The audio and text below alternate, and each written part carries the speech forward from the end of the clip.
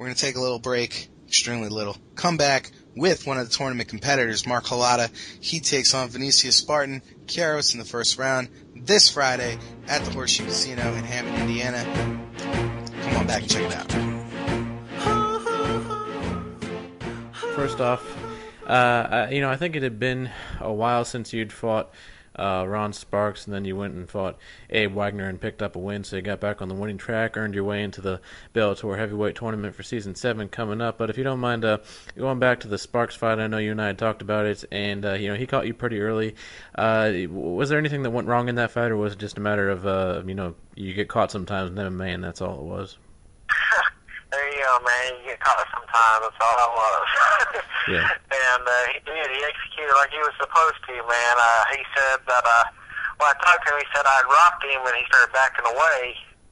So I went ahead and initiated to engage forward towards him, and when I went and got him in his corner, he threw that big left, man, and I was fixing to shoot, and I dropped my hands just a little too early, and he caught me. So... Yeah. So I know you took some time off after that, before the Wagner fight. I guess were you just kind of using it to, get back to training and, work on some things, or were you having trouble finding a fight in between? I guess why don't you talk about just having the time off? No, I just went back to the drawing board, and me and my strength coaches and just coaches in general got together, and they're like, you have knockout power, but. How long do you want to last in this sport? And I said, I'll last as long as I can. And they're like, well, then you need to start being a smarter fighter because you just can't afford to go toe-to-toe with some of these guys that are cutting from 300 pounds down to 265. And then by the time you fight with them again, they're, 285 maybe, or whatever it may be. So I just went back to my roots of wrestling and started grappling more. And that's where my strong points are. So we just went back to the drawing board, and I don't have a problem standing up and banging on people, but I like to retire on my own terms and be in the sport as long as I can, than opposed to somebody telling me I can't do it anymore because I've been knocked out so many times. Right. So I'm just trying to avoid that point as strong as possible. Right, and now that you mention that, obviously, I knew you'd played some college football, you were a really good athlete, and you had heavy hands, and then, you went in the Wagner fight, and, you went in there and took him down, and, actually ended up getting the submission, but as far as the takedown, so I guess that was pretty much part of your strategy to, get him down and try to dictate where the fight went. Yeah, exactly, because I've known Abe for a long, long time, and we're supposed to fight for a promotion early on in our careers, but they had financial problems, so they canceled the show. But it was one type of deal. Well, I knew that he was a good striker, and I knew he came from a kickboxing academy. So one of my buddies that knew him, that grew up with the guy, or were from the same town, he was here in the city and trains at our gym, and he said that's all he does is do striking, Martin. He goes, you get him on the ground, he's going to be a fish out of the water. And that's all we did. I knew I was fighting. I had enough time and preparation to make my takedown stronger, more secure, more comfortable, and win and get my timing down on when to shoot and execute everything. And, it all fell into play. It was just almost like, I was telling my coach, I said, that's just weird. It just, everything fell into play like we had practiced. I took him down, and it was just almost easy, but you can never say that, but it was, like I said, it just, everything fell into play, and, he doesn't really have a great takedown defense, so I kind of set him up and hit him a little bit, and he put his hands up, and I just shot in and just took him down. And they were right, he just tried to pull guard on me, and which he did, but I wasn't going to let him contain me there. Mm-hmm. So... Yeah, it was actually interesting. You did something that's actually a really good way to break the closed guard. You went for the ankle lock, and I gotta say, the success rate of that in mixed martial arts isn't really high. Occasionally, see guys go for it. Usually, they switch to the heel hook. But how confident were you when you kind of backed down and went for that lock? Or because obviously, the only problem is if you mess up that hold, then you can pretty easily get swept, and next thing you know, you're on the bottom. Right, exactly. That's for me. That's like my go-to move. Everybody sees me, as a ground and pound type of guy. Or if he gets onto your back, you ain't gonna get him off, or he's gonna get you in a rear naked choke. Or everybody tries to go for the super for arm bars or something like that, triangle chokes or whatever, but it's always the small things that people forget about as being a fighter. You know, I can't sit here and just watch fights on TV, and when, you know, a guy's on his back and he starts doing up kicks, you know, I'm going to try to catch one of them, you know, and just try to put it to the side. And a lot of people don't rotate their legs or whatever, try to do jiu-jitsu or whatever. They just hold them up there to try to keep that leg cocked back to kick them in the face or something like that. And when, you know, you try to catch one, not like catch one in the face or nothing, but, you know, once it gets to my side and I can grab hold of it and grab it, you know, I got it. You know, so, I mean, I do a lot in practice. You know, I do a lot of ankle locks and rear naked chokes. And people just forget about those sometimes, you know. They're more used to the guy throwing a big punch from up top or landing something like that, or trying to get around their guard, than opposed to it's just real easy. I guess I just see it a lot where people just forget about, you know, they're not going to get it a lot on me. But, you know, what made me want to start trying it is when, you know, like when people would see, like Ken Shamrock back in the day, that was one of his best things, was an ankle lock. So I was like, man, you figure out that's the last thing you think you would go for was an ankle lock. So, and once I started working a lot, it just started becoming part of my game plan every practice. Mm-hmm. Yeah, and I don't mean this in a bad way at all, because like I said, you just don't see it that often. So I'll admit you caught me by surprise too. So it probably worked on him. But you know, talking about training and you know, being you're a big athletic guy, and you know, all the guys in this Bellator tournament are, and I was just curious. You know, like I said, I was talking to you know, Eric over at the Academy of Martial Arts, and you know, they have a really good heavyweight prospect there, Demorio Dennis, who just recently got a win at King of the Cage. And I know you two have rolled a bit and worked out, and you know, I'm sure it's a benefit to be able to find guys who are your size and just as big and athletic to kind of, you know, force you to tune up on, you know, just the techniques. And you know, I guess how hard is it, if at all, to find training partners for you? I want you to, you know, talk about some of the guys that you're able to work with, just to, you know, find people your size that can kind of push you physically. It's pretty hard, you know. A lot of people have to, like, I know guys that leave the city area, they go to Tulsa to find people to roll with, or go look at gyms up there. Some people go down to Dallas, you know, and tomorrow, you know, I knew he was in Colorado for a long time, and then he just hit me up on Facebook, and he said, hey, I'm back in town, you know, can you come roll with me and help me get ready for this fight? You're probably one of the strongest guys I know. And I said, yeah, sure. So we've been, you know, pushing each other ever since. And just that guy, you know, he's, you know, 280, 275, because 265, and I'm 250, so that's one of the type of deals where he pushes you, and you always got to have the best guys push you, you know, and they have probably, I'd say 3 or 4 heavyweights that weigh at least 240 to 280 or whatever. And one of them on you every minute or every 2 or 3 minutes is just, it's a lot, you know, so I always want to be pushed by the best to feel like I got something out of the practice, opposed to just going and just working through the motions and whatnot. So, I mean, it does build your confidence extremely high, because you never know what opponent you're going to draw, especially in a tournament. You know, my opponent switched 3 times for this tournament. Yeah, and actually, it's funny you brought that up, because obviously the guy you're fighting now, at least scheduled, is Vinicius. Queiroz. I'm probably butchering his name, but we'll just call him by his nickname, Spartan. But obviously people know him from the UFC, and we can talk about his history there. But first off, just as far as, you know, you're talking about, you know, you've had opponent changes, and a lot of the guys are more of the ilk that you mentioned. They're the bigger, bulkier guys that cut down to 265, and he's actually kind of the opposite of a lot of the field. He's a taller, lankier guy, but he's, you know, probably about your weight, maybe a tad less. So, you know, what adjustments have you made, just knowing that you're going in there against a taller, lankier guy, not necessarily one of those, you know, big, brutish, you know, massive dudes like Ron Sparks? I just started working head movement a lot, you know, because he's going to have reach on me. I know that, you know, the guy's 6'6" or something like that.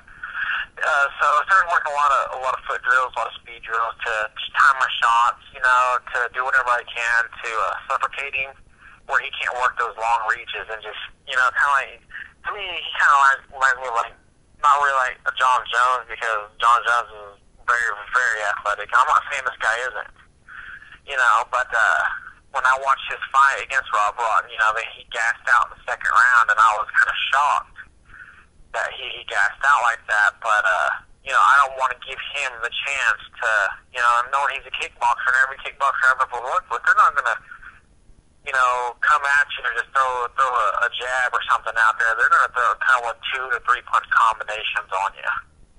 And that's what he was doing in some of his videos I've seen. So for me, it's me pushing the pace on him, because him being 230 or 235 or whatever it may be, but at 6'6", that's not super big.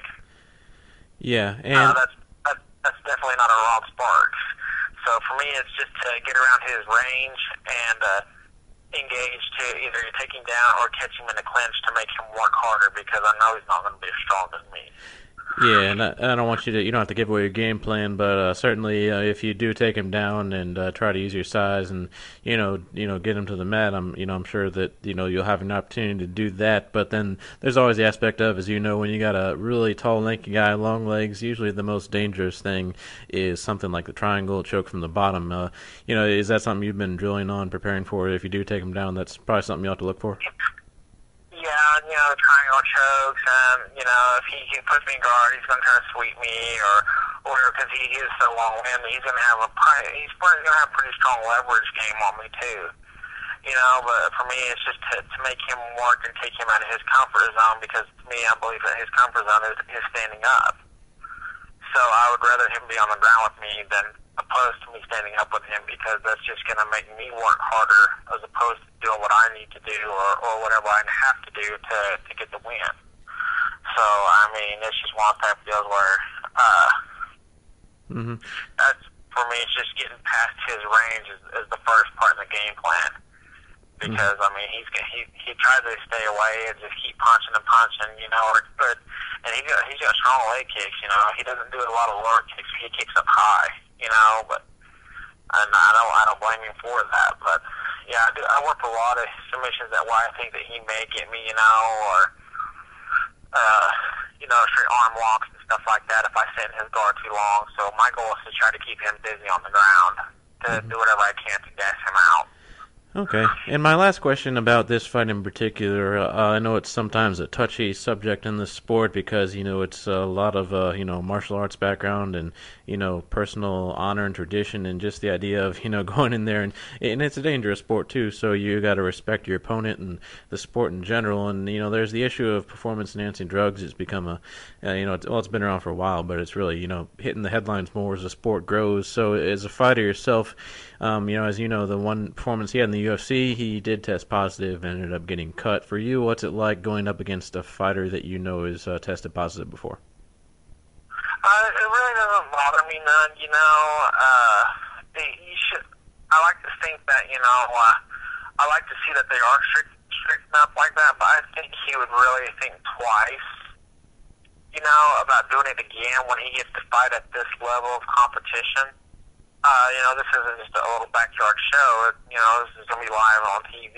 I think that he would literally think twice about it, even though, it is in the back of my head that maybe, he's a last-minute replacement, so even though he's just an instructor at his school, it's one of those type of deals where, he's only had 2 weeks to prepare, 3 weeks to prepare for this fight. So, that's in the back of my head, maybe he's going to get desperate, not knowing. Not only that, but this is going to be his first fight back since he got cut from the UFC back in 2010. Right. So, it's in the back of my head that he's probably doing something, but I can't let that affect my game plan, what I need to get done. Right, and lastly, just talking about the Bellator field, it has changed around a bit, but besides Vinicius, there's, of course, Eric Prindle, Thiago Santos, a bunch of other tough dudes, especially Thiago Santos, who really, came on the scenes and really impressed some people last season despite his controversy near the end of the tournament. But now that the rumors, or not rumor, but now that basically it's announced that the champion Cole Conrad is retiring, I was curious what you think of just the overall heavyweight division. They've brought in some new faces in Bellator, and I mentioned Santos. Do you think the division is still pretty strong right now? Yeah, I think it's still pretty strong, It's hard to not sit here and, say that it's not, but like, you know, you get a lot of veterans that have competed in Strike Force and UFC, etc. You know, but for me, it's like I think that this year we'll probably all come in a little more hungrier for that title shot, or to see who's going to get it now that Conrad is gone. You know, I think that it's going to put a little more fuel to the fire that belt's just there waiting for somebody to come get it. So I think you'll see a lot more, a little more, let me see here, I guess, more blood, sweat, you know, going into each fight just to get the advance to go to the next round.